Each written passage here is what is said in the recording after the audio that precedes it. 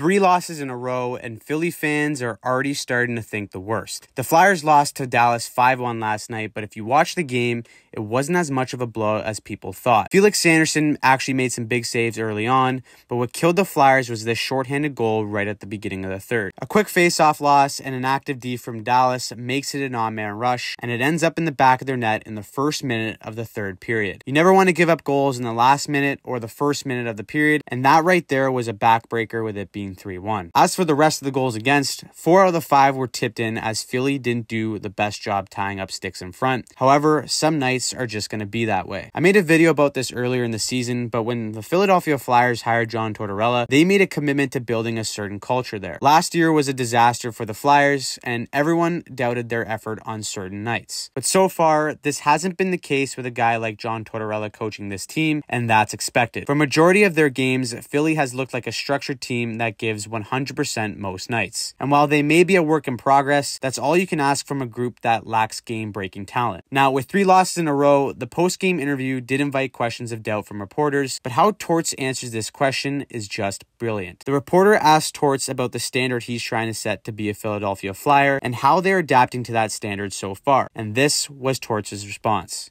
Yeah, I like the guys. I'd be a lot more upset with a loss if I don't think they're trying. You can boo us, you can talk shit about us. I will back those guys because they are trying. If it was an effort problem, then it's a different story. So those are the things that I have to coach. Those are the things that I have to be fair about when we're trying to build this team.